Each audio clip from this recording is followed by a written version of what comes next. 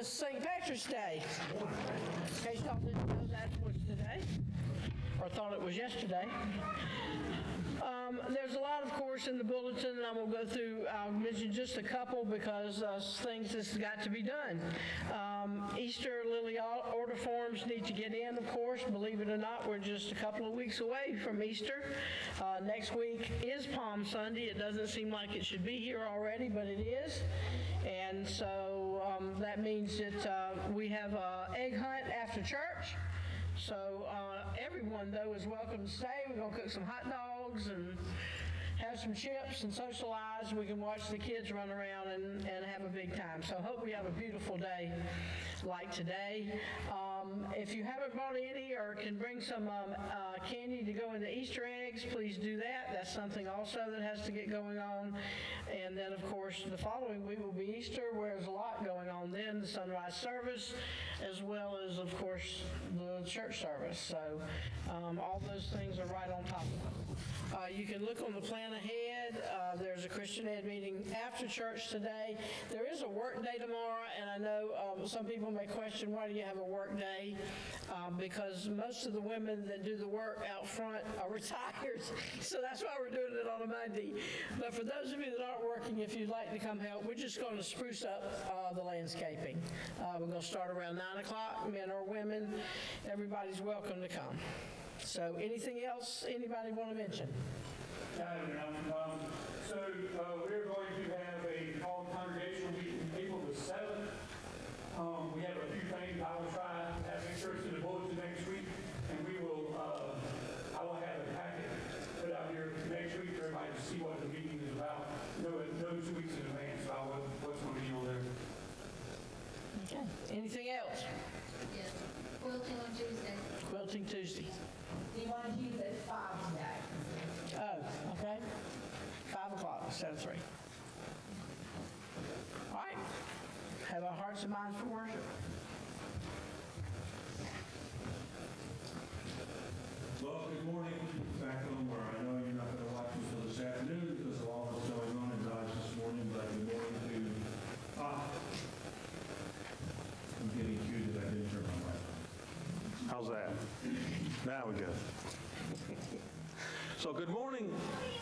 Back home, good afternoon. We'll see you. Thanks for waving at me back there. It helps. Hello to Arliss. Thinking about you, Bev, as you get ready for surgery this week. And praying for all that stuff that's going on back there. Immediately following the service, if you volunteered to be a reader for Palm Sunday for next Sunday, if you can meet with me up here just very briefly, I want to hand out the scripts for that, and we'll sign parts so everybody knows what they're going to be doing. So it won't take very long at all. So let's stand for the greeting and the passing of the peace.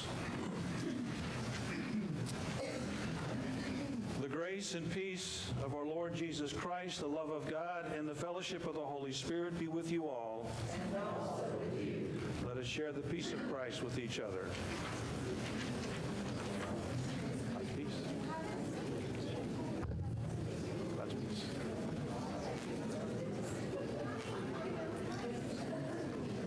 Peace. God's peace. Peace. God's peace. Hey, I like your shirt. Peace. God's peace. Peace be with you. Yeah. Peace.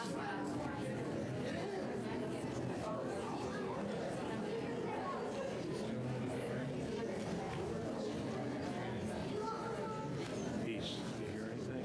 Nope. No word.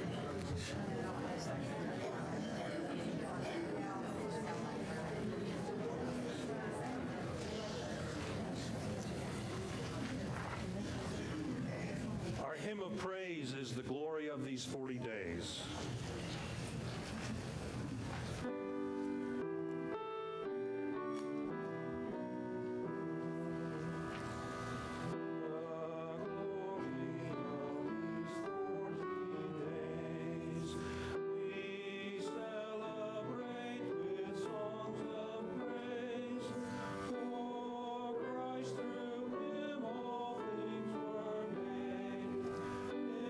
Himself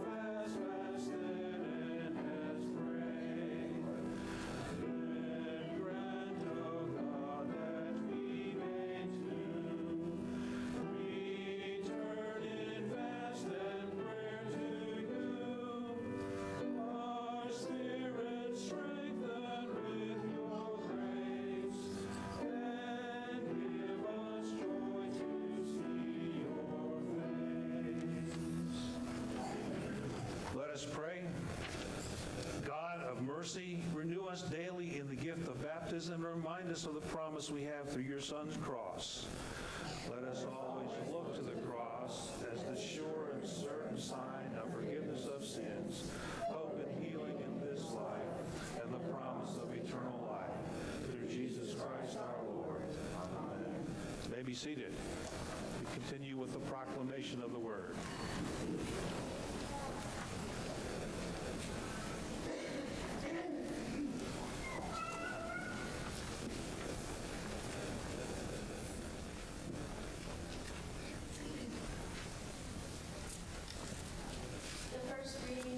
Is from the book of Jeremiah, chapter 31, verses 31 to 34, and you can find that on page 784 in the Pew Bible. Thus says the Lord, Behold, the days are coming, declares the Lord, when I will make a new covenant with the house of Israel and the house of Judah, not like the covenant that I made with their fathers on the day when I took them by the hand to bring them out of the land of Egypt.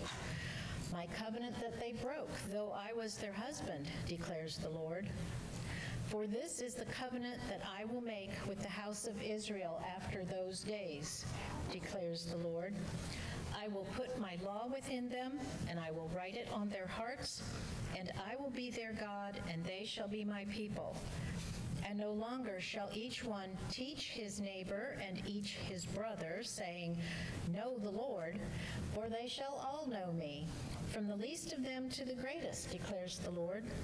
For I will forgive their iniquity, and I will remember their sin no more. The second reading is from the book of Hebrews, chapter 5, beginning at the first verse, and you can find that on page 1190 of the Bible in the pew. For every high priest chosen from among men is appointed to act on behalf of men in relation to God, to offer gifts and sacrifices for sins.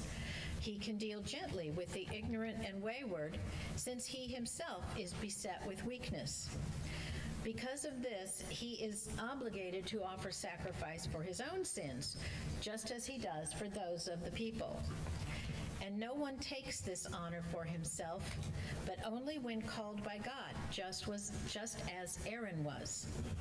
So also Christ did not exalt himself to be made a high priest, but was appointed by him who said to him, You are my son, today I have begotten you.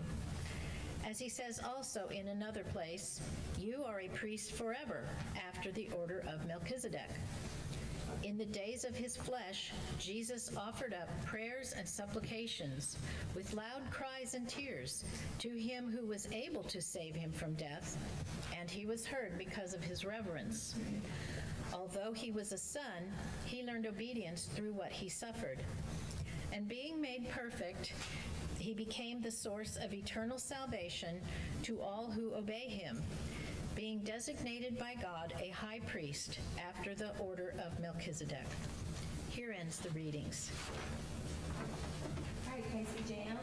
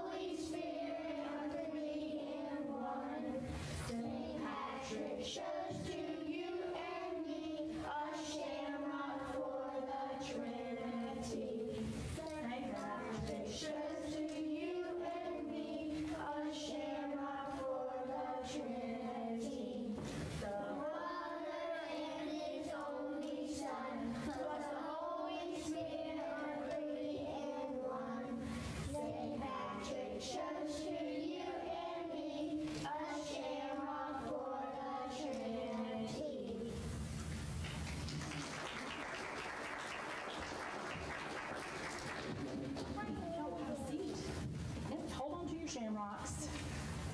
All right, let me get by. Y'all sit right there. Could you sit down there, please?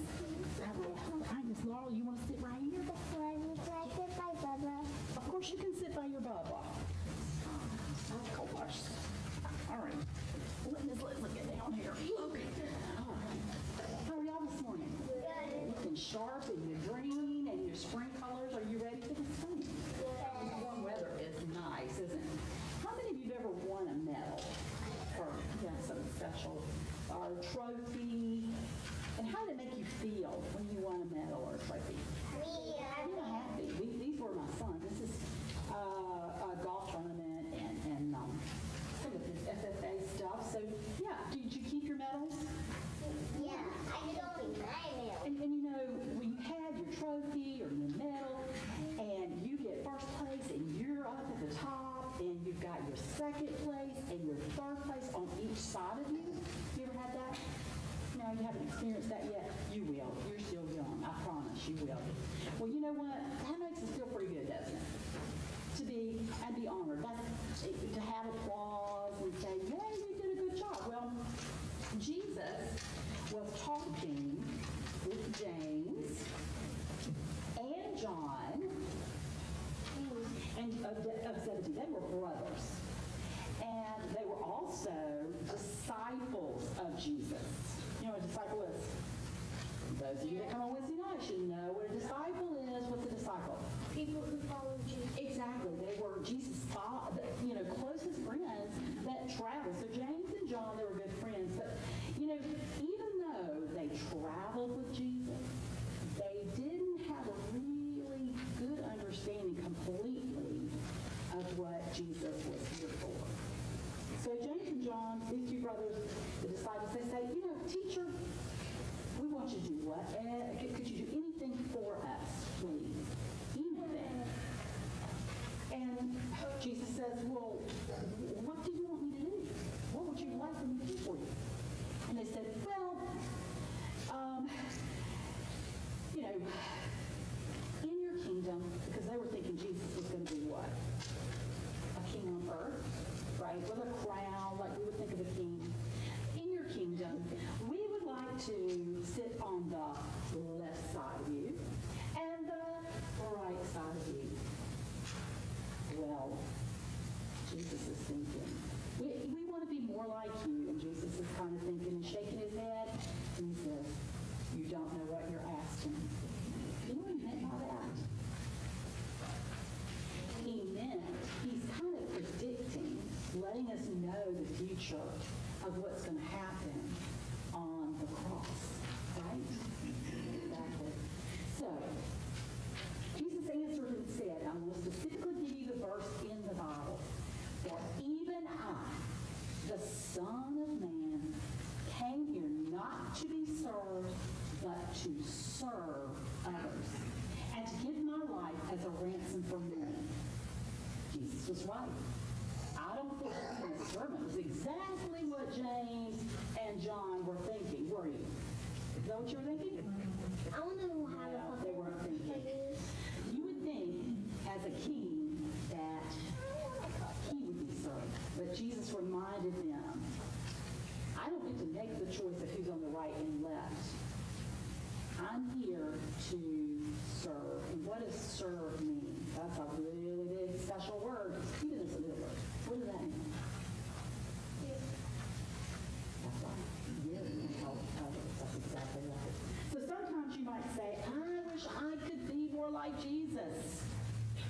Or I could be at the top. But you know what? Jesus didn't think he was at the top, did he? No, he didn't. He was very humble and he was here to do what his Father asked him to do. And that was to love us, serve us and others, and to eventually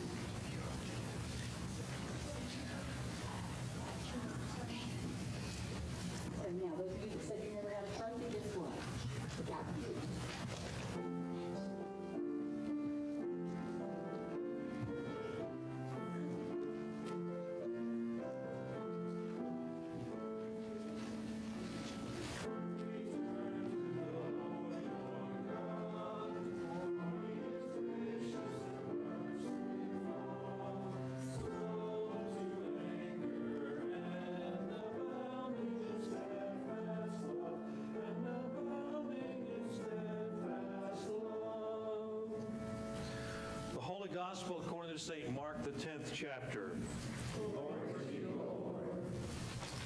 They were on the road going up to Jerusalem, and Jesus was walking ahead of them. And they were amazed, and those who followed were afraid. Taking the 12, he began to tell them what was to happen to him, saying, "Look, we're going up to Jerusalem, and the Son of Man will be delivered over to the chief priests and the scribes, and they will condemn him to death and deliver him over to the Gentiles. And they will mock him, and spit on him, and flog him, and kill him. And after 3 days, he will rise." Now James and John, the sons of Zebedee, came up to him and said to him, "Teacher, we want you to do for us whatever we ask of you." He said to them, "What do you want me to do for you?" And they said to him, "Grant us to sit one at your right hand and one at your left in your glory." Jesus said to them, "You do not know what you are asking. Are you able to drink the cup that I drink, or to be baptized with the baptism with which I am baptized?" They said, "We are able." And Jesus said to them, "The cup that I drink you will drink, and with the baptism with which I am baptized you will be baptized. But to sit at my right hand or my left is not mine to grant, but it is for those for whom it has been prepared."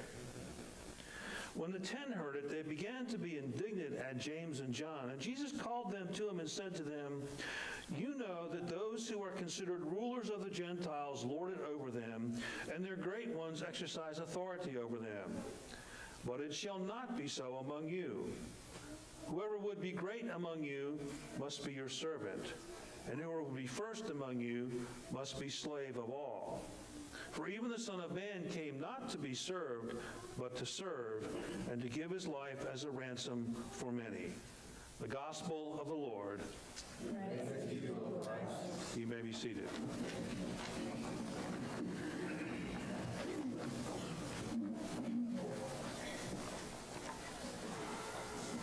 In my sermon title, I ask a question. Can you pronounce it? Karen, you did a great job with it. I've heard it slaughtered many times. It's pronounced Melchizedek. Can you say it with me? Melchizedek. Congratulations, you've just said your first Mesopotamian word. Melchizedek is mentioned by the author of Hebrews 9 times in 3 chapters. Anybody know who he was?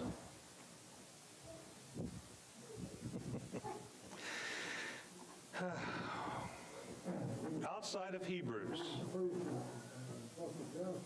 Yes, very good. He was the priest in the book of Genesis. That's very good. Hebrews seems to be utterly fascinated with this character, but he's only mentioned 2 times in the rest of all the scripture. Once in Genesis, and the other in Psalms 110. So let's look at each of those references. First in Genesis 14. The background is that warfare erupts between 9 kings. And when the fighting is over, Abraham's nephew, Lot, has been taken captive and marched away, probably into slavery.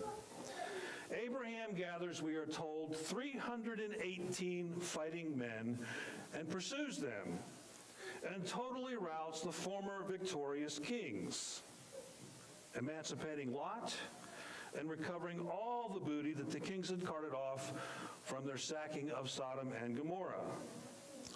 Upon Abraham's return to the hill country, which will one day be called Judah, a, quote, king of Salem, who was also, quote, the high priest of the Most High, God, comes out to greet and congratulate Abraham on his victory and blesses him with these words. He says, "Blessed be Abraham by God Most High, creator and possessor of heaven and earth. And blessed be God Most High, who delivered your enemies into your hand." So in response to that blessing, Abraham gives this man, Melchizedek, a tenth or a tithe of everything that he brought back from this battle. So that's reference number 1. The individual, the priest and king who comes out to greet Abraham, is none other than Melchizedek. Now there's a few things that help give color to the story. Salem is the ancient word for the city of Jerusalem. So Salem is the ancient city of Jerusalem, which will one day be the very heart and center of the worship of Yahweh. The term God Most High translates the Hebrew El Shaddai. That was made famous by Amy Grant more years ago than I care to remember in one of her songs entitled El Shaddai. It's a name or a nickname frequently used to refer to Yahweh, God of the Most High. Now, the Genesis text itself does not explicitly state that old Mel worshiped Yahweh or served as one of his priests, but Abraham sure acts as if that is the case. Giving a tithe to a priest is an act of worship. Psalm 110. This psalm is known as a royal psalm. That is, it refers to the king, or in Hebrew, the Messiah. Jesus uses the first verse of this psalm to refute the furious attempts by the Jerusalem authorities to trap him in word games. And it says in the Gospels that after this event, they quit trying to trap him with his own words. They quit trying to get him hung with his own words because he was better at the game than they were. But in using this psalm, Jesus is doing something else that his Jewish audience would have understood instantly. He is proclaiming that he is the long-awaited Messiah, that he's the one that they've been waiting hundreds of years for. No Jew would have missed that. And in the midst of all of this, verse 4 reads as follows: "The Lord has sworn and will not change his mind. You are a priest forever in the order of Melchizedek." And that is the verse and the application that the book of Hebrews specifically mentions 3 times and serves as the basis for that author's argument that Jesus is our great high priest, divinely appointed to that position by God. Now, there are some of us, when we read the Old Testament, who look at some of these kind of interesting stories and wonder, is this Jesus in some kind of pre-existent form? He turns up a couple of times in strange ways like this. We don't have an answer for that, but it seems sort of interesting to wonder about it. Well, if you read this argument that the author or preacher of Hebrews makes, it's pretty repetitive. He comes over the same ground a number of times and we kind of roll our eyes at it. But this person had to convince a Jewish audience of this very specific point, or his argument wasn't going to go anywhere else. He had to convince them that Jesus was a legitimate high priest. The reason for that is, to be a priest in Jewish circles, you had to be from the tribe of Levi. No exceptions. That order was laid down all the way back in the time of Aaron and Moses by God himself. If you were from any other tribe, you simply could never be seen as a legitimate priest, which means you had to be a Levite to be the high priest as well. So this is the minimum requirement. If you want to be the presiding bishop, if you wanted to be the grand poobah, if you wanted to be the muckety-muck, you had to be from the tribe of Levi. Part of the reason that Judaism was so splintered in the time of Jesus was because Rome and those Jewish authorities who were in control totally ignored this. And they sold the office of high priest to the highest bidder. This made people furious. And a section of Jewish people were so mad that they actually withdrew from Jewish society. We know them as the Essenes, those who were the authors of the Dead Sea Scrolls. And what tribe is Jesus from? Judah. So he could never serve as a legitimate priest, let alone a legitimate high priest, unless the understanding of the office could be reframed and re-understood, which is where the high priesthood of Melchizedek comes into being, comes into play.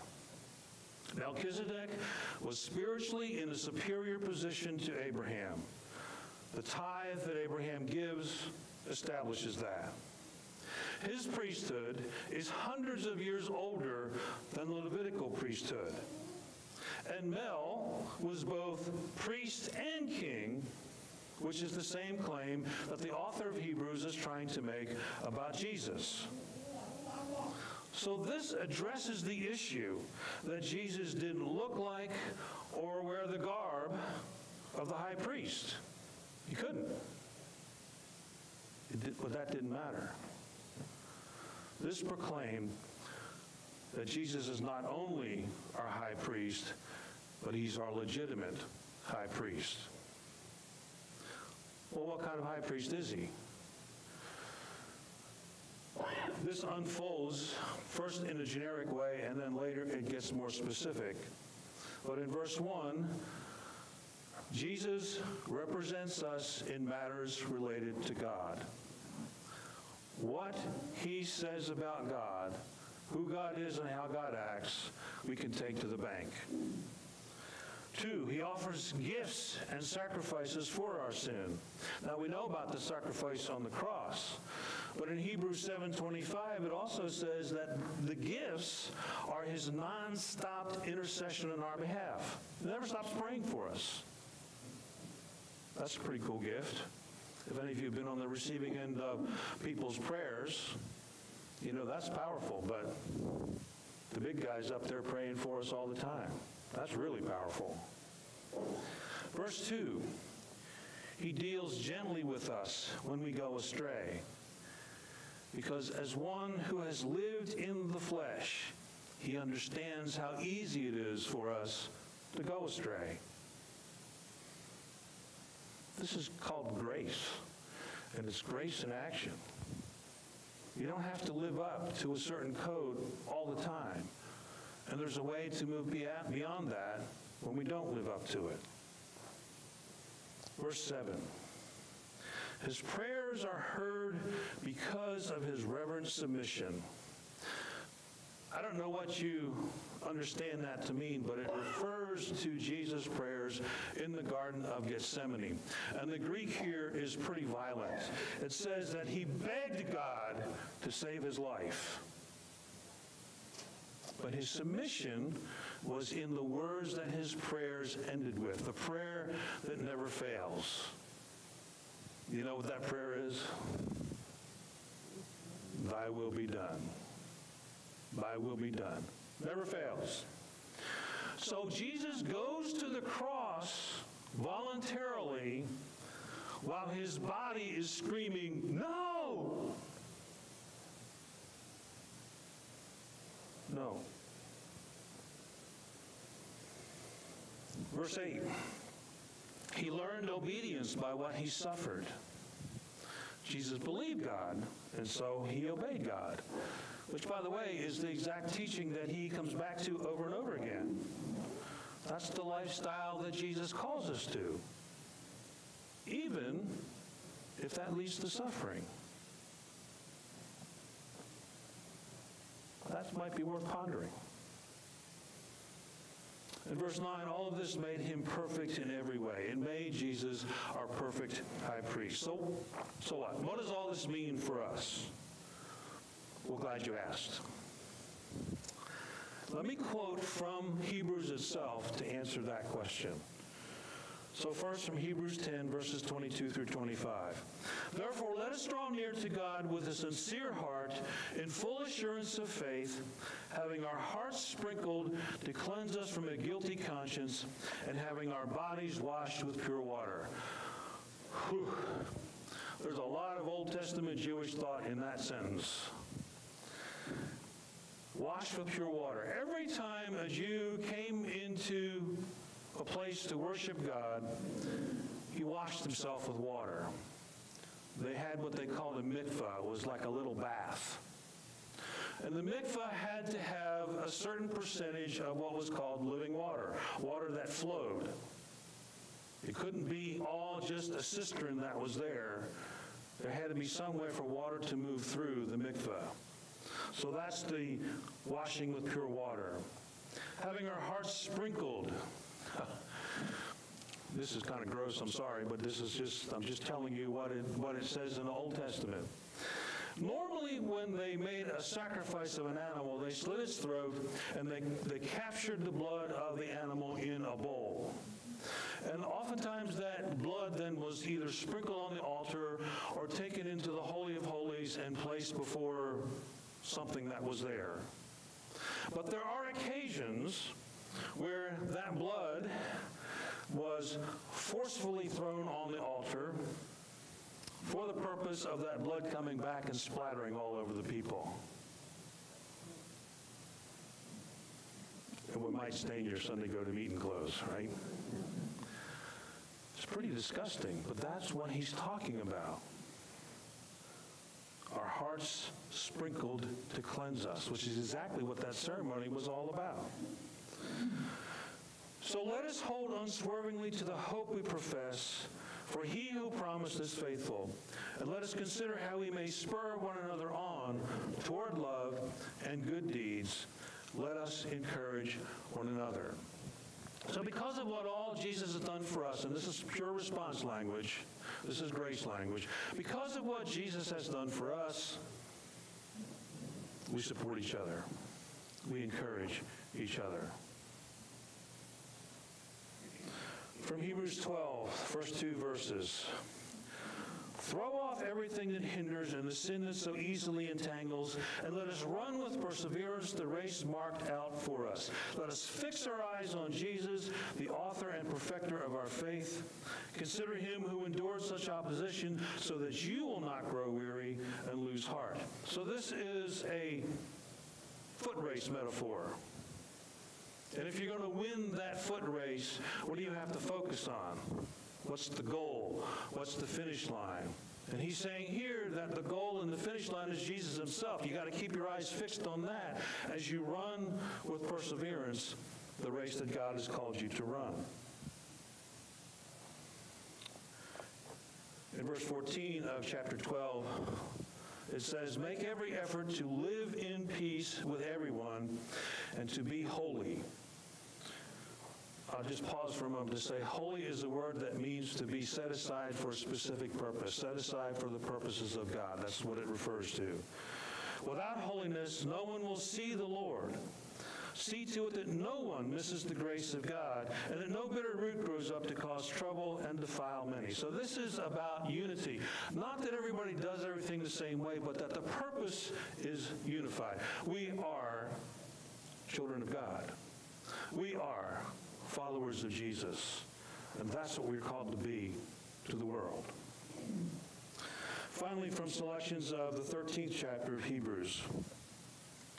We are receiving a kingdom that cannot be shaken. So let us be thankful and worship God acceptably with reverence and awe. Keep on loving each other.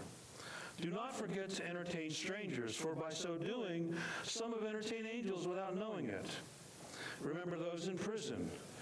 Keep your lives free from the love of money, and be content with what you have, continually offering to God a sacrifice of praise. And do not forget to do good and share with others. Well, if you follow that, you were talking about a life that has been completely and totally transformed, living for others in the way that Christ lived for us, serving, as Jesus said, he came to serve.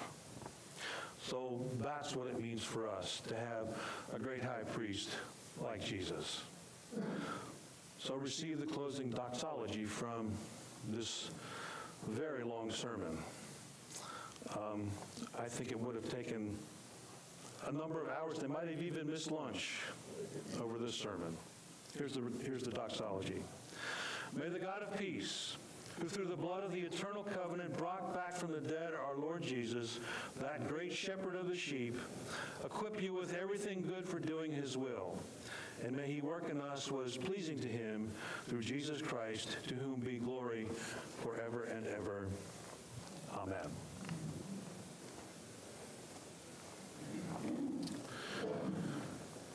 Glorify thy name, and how majestic is your name. You got it? You got it. Yes, there is a transition between the two. So let's stand and sing.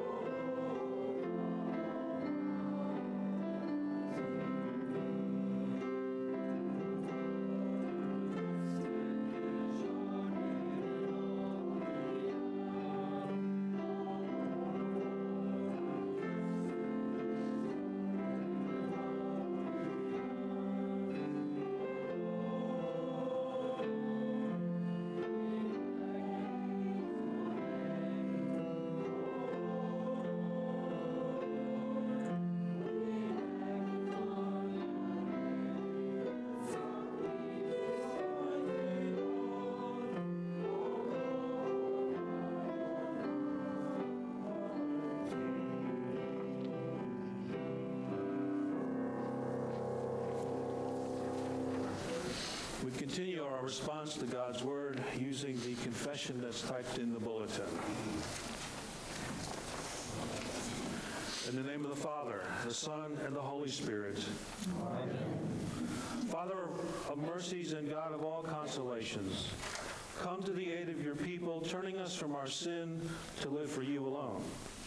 Give us the power of your Holy Spirit, that we may attend to your word, confess our sins, receive your forgiveness, and grow into the fullness of your Son, Jesus Christ, our Lord and our Redeemer. Amen. Let us make our confession to God.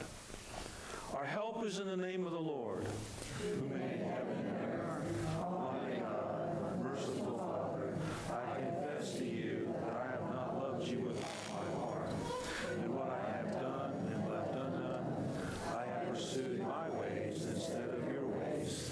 I have not loved others as you command. For this I deserve your punishment now and forever. I'm sorry for my sins. I repent of them. I beg for mercy.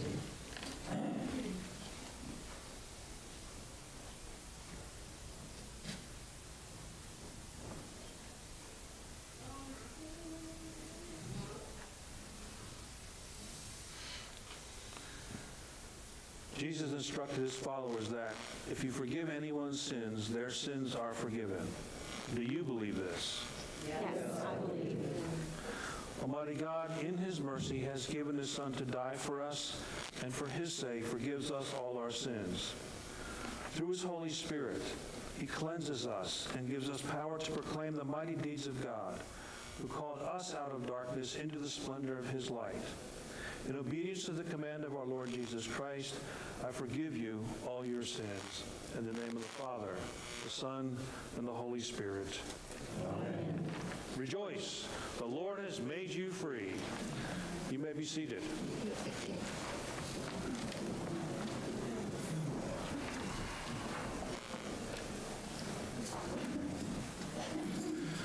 Judy, would you join me up here?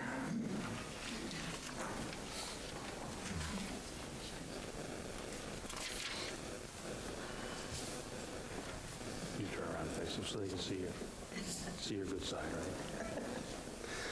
So Judy has declared that she would like to become a member of this fellowship.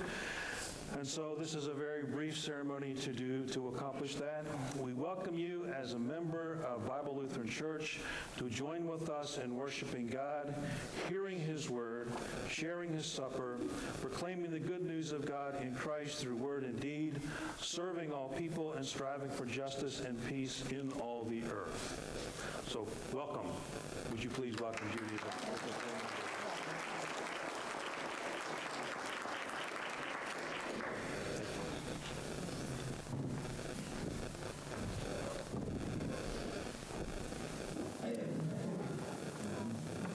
So let us pray for all the people, that Jesus may bless them and touch them and move in their lives in ways that they can't even imagine. Please stand as we pray.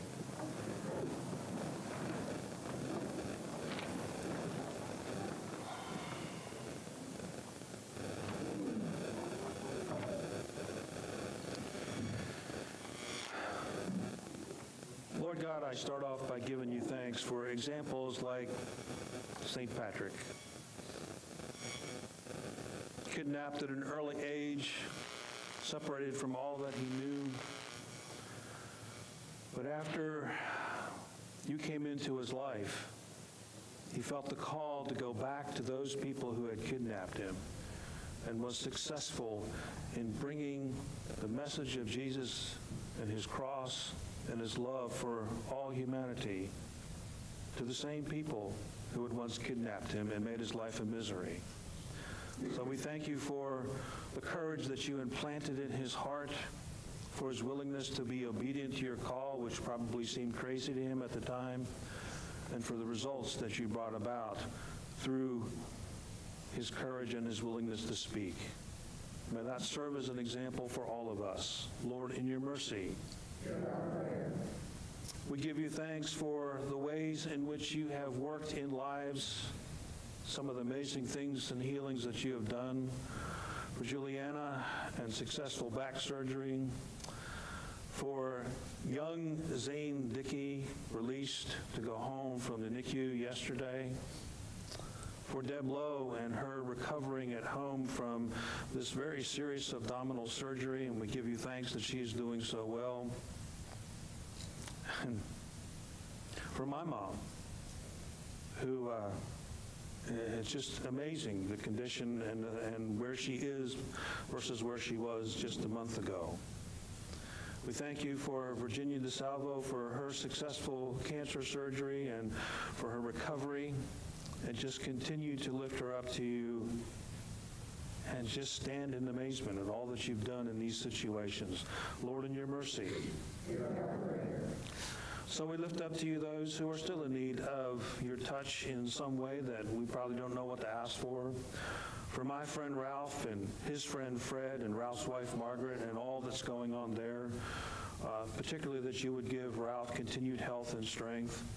For Barry as he recovers from hip issues, for Bailey his struggle with cancer, for CL and his continued journey through health, for Jeff diagnosed with bladder cancer, for Joanne diagnosed with lymphoma, and for Dave finishing chemo with spots on his liver, and just pray that you be with him in this journey, and that if possible that you would bring healing. We pray for Pastor Ellie. We pray for Tim Varell's mom as she continues to do well. We pray for Tammy. We lift up to you Ashley, who had to go back to the hospital last night, and hopefully that they've got things sorted out and should be able to go home today. We pray for Fran recovering from the brain tumor. And I lift up to you my friend back in Dodge, Bev, as she prepares for hip surgery later this week. Lord, in your mercy. We pray for those who are struggling with loss, for the families of Liz and Molly and Jack and Audrey and Pat, Rebecca Zipper's grandmother who died this week and was buried yesterday. I think we all carry grief from some loss that never quite goes away. And we offer that up to you. We do it in faith, longing for the day when we will be gathered together with all those who we've loved, and when the tears will be tears of joy. Lord, in your mercy. We lift up to you those who have long-term situations going on that will need a long time for recovery, for Lisa, for Jason. We don't know what's going on, so we just ask that in this cone of silence that you would work to bring about one of your miracles. For my parents as they continue this journey, for Sharon, we give thanks that Stephen is fully recovered and doing well and with us this morning. For Rick, suffering with chronic kidney problems. For Paul, for Brenda, for Mary and Daniel, for Sarah and her long, painful journey. For Dorothy, for RMA, for Isabel, and for Sarah with her diagnosis of MS at a young age. These and other concerns that we hold in our heart, we lift before you, Lord, in your mercy. We lift up all those who are first responders in all different kinds of positions, that you would keep them safe, that you would bless them, that you would allow them to use their skills to help others in times of need. Lord, in your mercy. And we pray for our partners in ministry, for Danny and Rebecca, for John and Carol, for Jimmy, for Lisa, for Kristen, for Christy, for Amber, for Maritime Bethel, for Matt and Christina, and for Christ the King in Dodge City, Kansas. Lord, in your mercy. Help us, O Lord, to rejoice in and give thanks for the beauty that surrounds us. Help us to learn to be good stewards of this home that you give us called earth. Bless us that we might be a blessing to others. Lord, in your mercy. Into your hands, O Lord, we commend all for whom we pray, trusting in your grace through Jesus Christ our Lord. Amen. As we receive the offering, we sing verses 1, 5, and 6 of We Give Thee But Thine Own.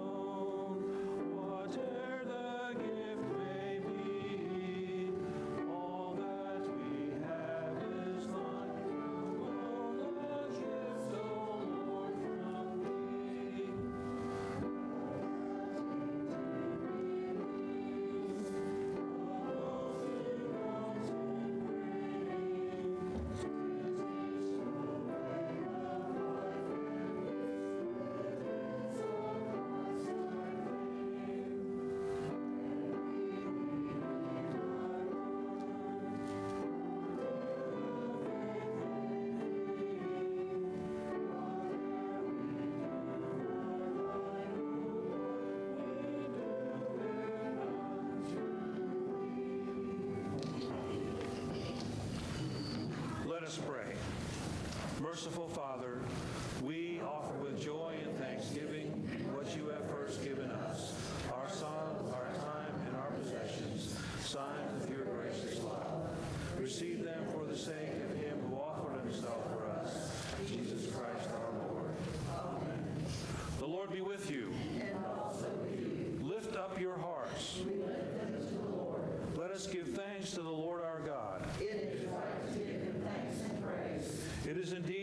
and salutary that we should at all times and in all places offer thanks and praise to you, O Lord, Holy Father, through Christ our Lord. You bid your people cleanse their hearts and prepare with joy for the Paschal feast.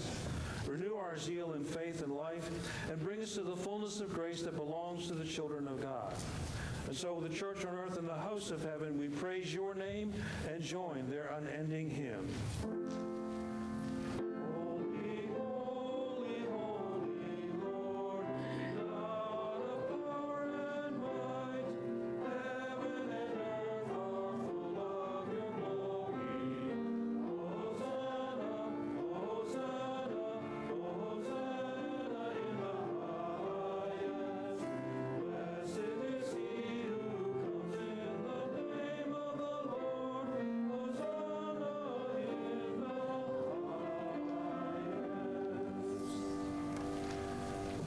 The Eucharistic prayer that it begins on page 69 in the front of your hymnal, the left hand pink column.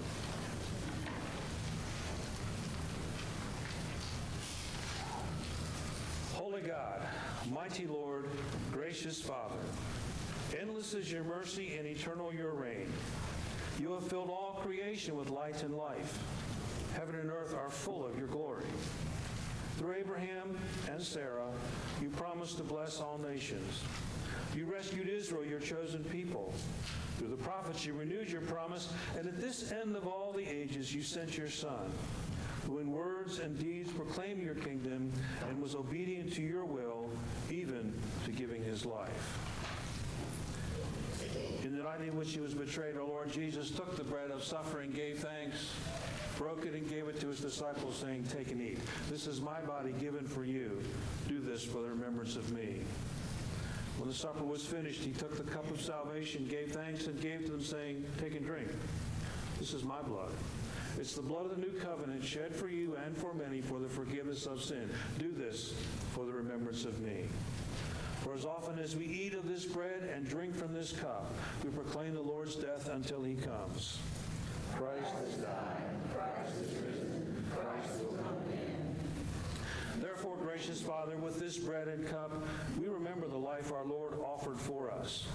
And believing the witness of his resurrection, we await his coming in power to share with us the great and promised feast. Amen. Send now, we pray, your Holy Spirit, the Spirit of our Lord and of his resurrection, that we who receive the Lord's body and blood may live to the praise of your glory and receive our inheritance with all your saints in light. Amen. Come, Holy Spirit.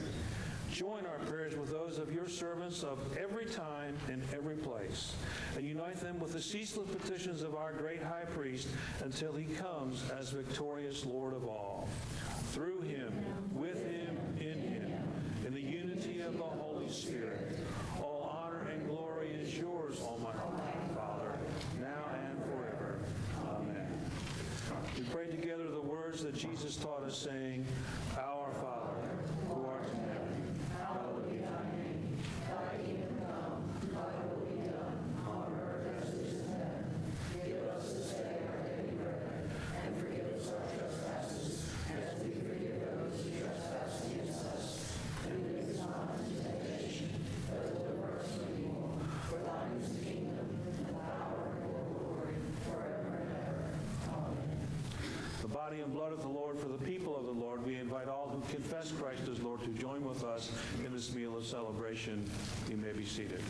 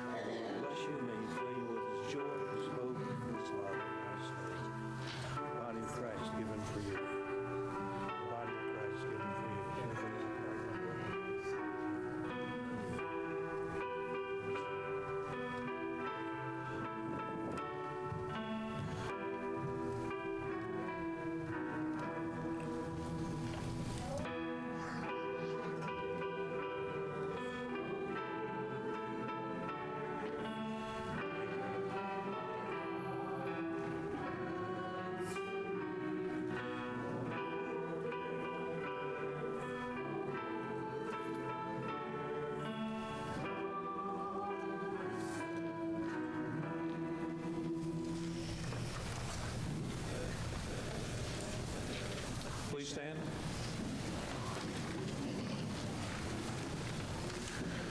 Now may the body and blood of our Lord and Savior Jesus Christ strengthen you and keep you to life everlasting. Amen. Our post-communion canticle is hymn number 339.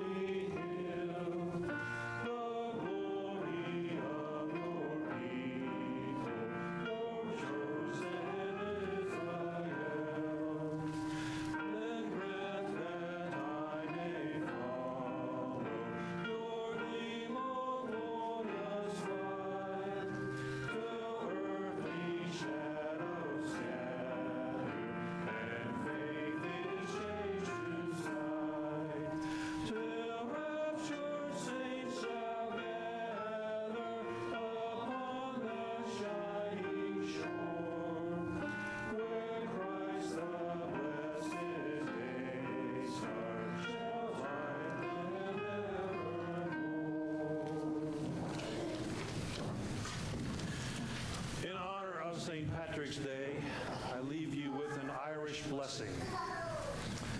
May the Lord rise up to meet you. May the wind be always at your back. May the sun shine warm upon your face and rain fall soft upon your fields. And until we meet again, may God hold you in the hollow of his hand. A reminder that following the service, I just have a brief meeting with those who are going to be readers for next Sunday's service. Our closing song, "Oh, for 1,000 Tongues to Sing."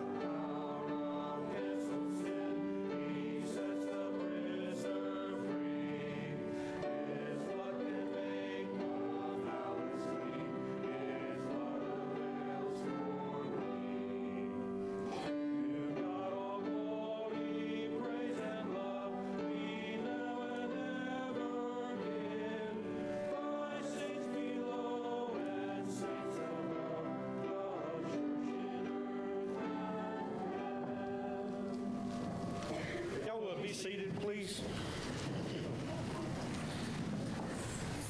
Got an announcement. Karen has an announcement first. This is definitely just off the cuff, but I've been moved to share this. I'm just a real believer in power of prayer, and many of y'all know that my niece Mary Grace has suffered with seizures for 20 plus years now. And God is so good that she has gone 1 full year with no seizures. Amen. So praise God, and I just wanted to share that with everyone. And thank you for all your prayers for all these years. But continue to pray that she does well. But again, she's been 1 full year with no seizures. Right.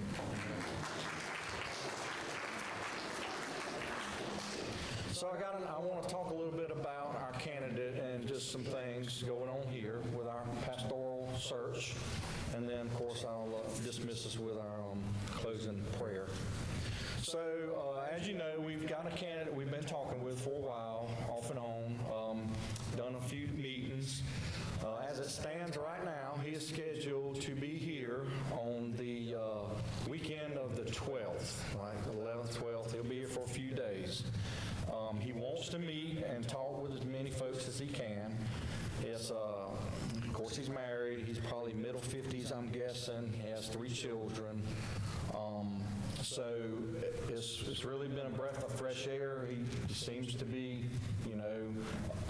a good one. So we'll have to see, of course, where God leads us and guides us. But I think that most likely he'll take part in the service also. He wants to come to church. He wants to do something in the service. And that'll be again on like the 14th, I think, of April. So this is after Easter and all the stuff is over with. So just be kind of thinking and planning on that. There'll be more to come. We've got several logistic points we've got to get worked out. And anyhow, I just wanted to share that with you, that God is good, just like Karen said. Your prayers, I don't think, go unanswered. They're just in God's own timing. So, having said that, y'all probably have seen this before, heard about it before, maybe 12 keys to an effective church. And it has like these 12 keys in here. Well, I'm not going to go through each one of them, but as I went through them, we probably are hitting on 7 or 8 solid keys out of 12. So that's a very good thing, It's things like visibility, relationships, financial stability, several of them. But what I mainly wanted to share with you as part of our ongoing prayer for our upcoming pastor is that too many churches do long-range planning in a safe and comfortable zone. And this book goes on to say, God does not call us to stay by the Red Sea. He calls us to follow him into the wilderness, into a mission that invites us to be our most creative, constructive, and compassionate selves. The basic question is, for many people in many congregations, do you believe that your best years are behind you, or do you believe your best years are in front of you?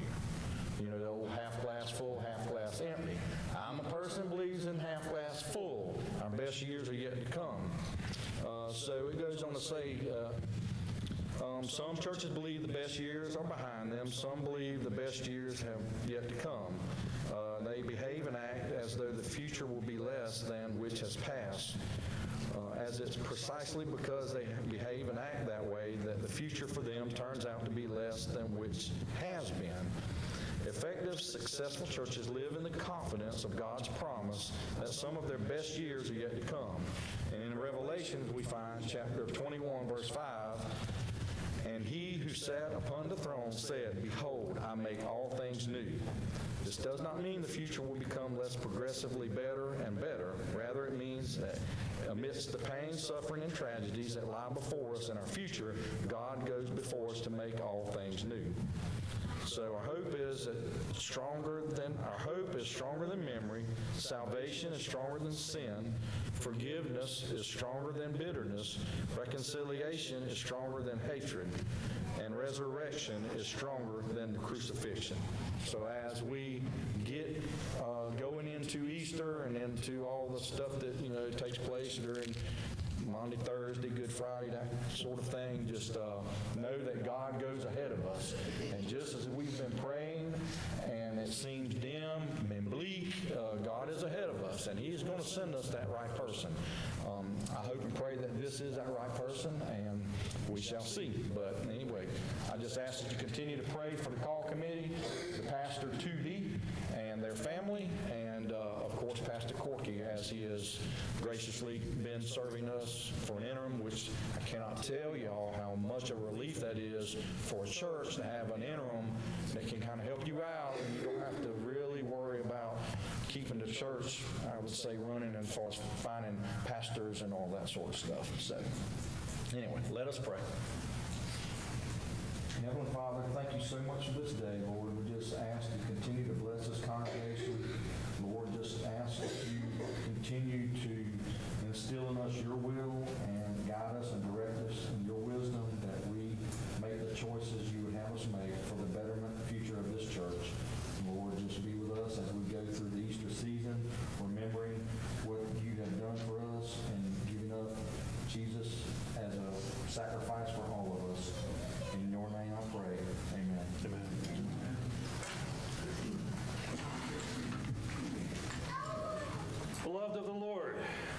shown you what is good.